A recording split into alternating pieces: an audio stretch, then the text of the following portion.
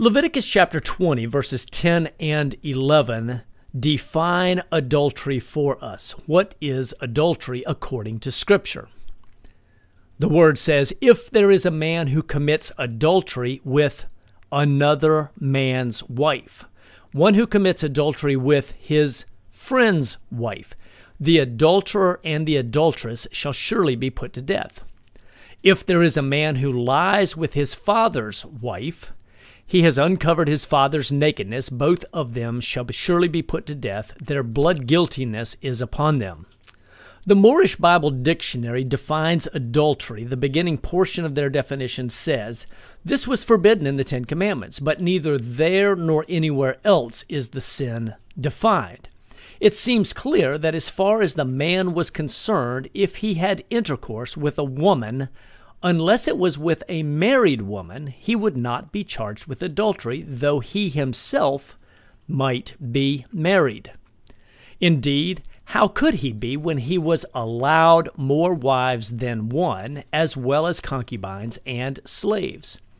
If he committed adultery with a married woman or with one betrothed, both were to be put to death.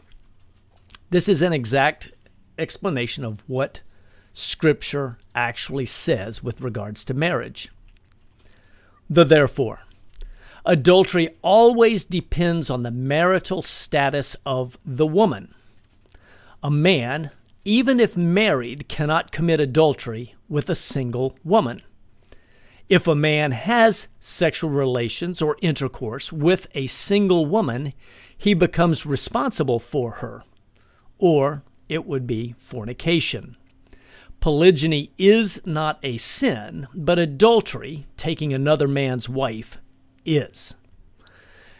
If this has blessed you, please make sure that you like, share especially, and subscribe. And we appreciate your comments. Use the QR code on the screen to access a blog that has many resources for study and understanding. It will take you to natsav.com/biblical marriage. And that will give you many more resources in addition to this YouTube channel. For King and Kingdom, I bid you shalom.